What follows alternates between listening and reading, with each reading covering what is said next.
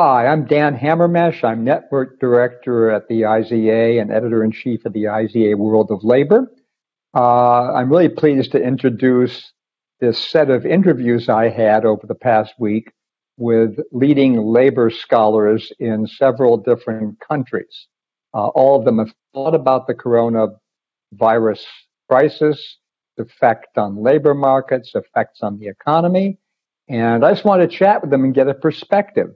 The interesting thing is the countries covered have had vastly different experiences in terms of how they've managed the crisis, the extent to which cases have occurred, deaths have occurred. I thought it'd be really interesting to have this kind of comparative set of interviews going on.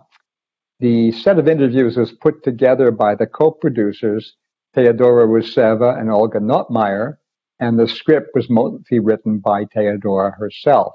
So I hope you enjoy this, and I think it's just really fascinating to look at how different things are across the different markets. Good afternoon, Helena. It's a delight to have you here. This is Helena Holmlund of the University of Uppsala, I believe, correct? Well, actually, I'm at the IFAU, the Institute for Evaluation of Labor Market Policy, which is located in Uppsala. It's in Uppsala. I know that. Anyway, this is as part of our series of asking authors in different countries about the impacts of the COVID-19 crisis on their labor markets. And Helena has written an awful lot about Sweden over now many years, I would say. Let me just give you a bunch of questions, let you respond as you wish. First question is, do you think among all the things that the government in Sweden may have done over the last 2.5 months, is there something in particular that's been effective in reducing the impact of the crisis on the economy? Yeah, so there are a number of different initiatives, so it's hard to say which one is the most effective at this point. I think it's potentially the package of different initiatives, but one that at the moment generates large transfers to the private sector is something called the short-time work allowance. So this is a transfer to cover personnel costs, allowing firms to keep their employees on the payroll, but at reduced working hours. So this is basically to keep employees within their firms until hopefully the crisis will be over. Who receives the money for this? One initiative among many others. Okay. Do the workers receive the money or do the employers receive the money? No, the worker receives a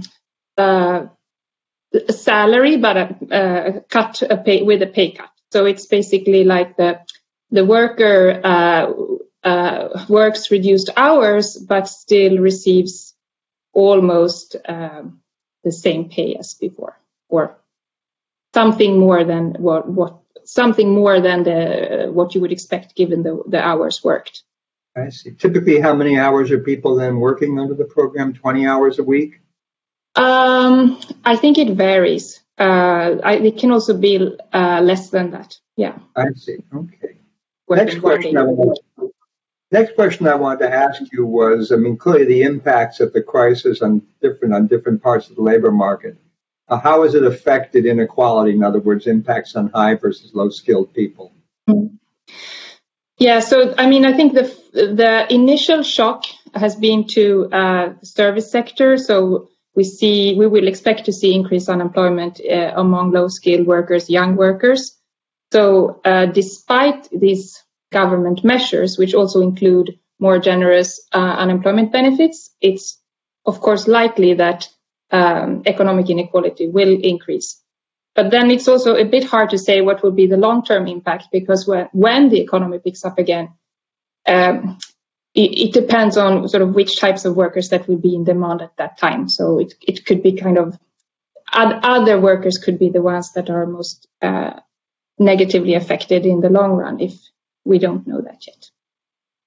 Question to me of very great interest, because I had 2 of my grandchildren graduating university this last week, is how has this affected graduates from Uppsala and other universities, and also secondary school graduates as well, coming out at a crazy time with no graduation really?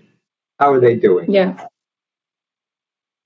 So I think obviously there's a risk of high youth unemployment. I think the high school graduates will have a hard time because the first jobs disappearing are the ones in the service sector, these entry type jobs for young people with a high school degree. But of course, the economy is affected more broadly, so also the college graduates will be hurt. So, yeah, I think that they will take a big hit. We also expect this year to see a higher college enrollment. So young individuals will try to stay on in education to build more skills, but also just to wait for a better moment to enter the labor market. So that is also one consequence. Have you seen some signs of that latter behavior so far, or is this point? I think that I have discussed it with colleagues that this is a potential outcome, but it's also part of the government package actually to increase the number of slots in the education system. Are they increasing the number of teachers to do that in the universities or high schools? It's probably unclear. So, yeah. It's not surprising, is it? No. The next thing is, at all the universities here and in secondary schools, to a lesser extent, there's a lot of online learning going on. I mean, at my college where I teach, they were doing Zoom education during their term. Is that going on, or they just close things down? No, there's online teaching going on. Absolutely. So I think the both high school and college and university education has shifted to different forms of remote teaching. As I remember, you have children, don't you, in school? Yes. Who's staying home taking care of those children while they're doing online learning? How do you handle it? So actually, the most gender equal country in the world. How do you? Yeah, the thing is that Swedish schools have kept open. Only high schools and universities have closed. But I am currently on a research visit in Finland, so my children have been in Finnish schools, and here they've closed the schools. And I think it might affect gender equality.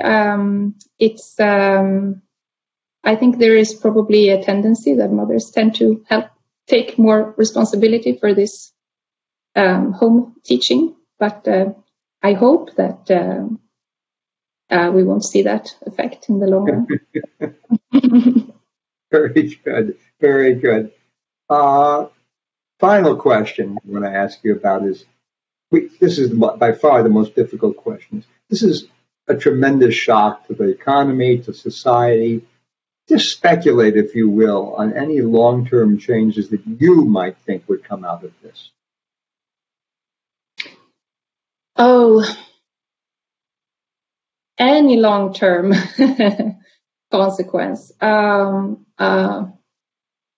me say, it's pure speculation. I won't hold you to it, okay? Purely speculation. But I mean, the easy answer is that there is we will see some kind of technological change when it comes to using these remote tools, both in working life and in education. But if anything, I also think we learn that we need to meet in real life. So I think it's I think it's really hard to tell. I mean, I think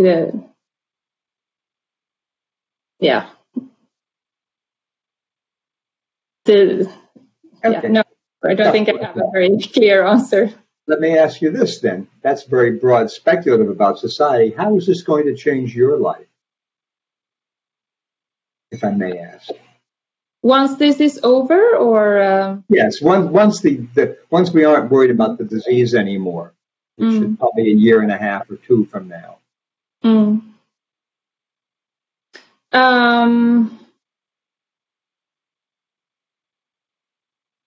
I hope it will go back to normal, but so I'm already in a very fortunate situation where I have been working remotely for many years with a commuter contract. So I work a lot from home already. So from my personal point of view, I don't think that will be a huge change, but I can see that it will be for many other people. I think hopefully it will not change my life much in the long run. I think we all hope that. Helena Yeah. Holmlund, thank you very much for joining me. And when we're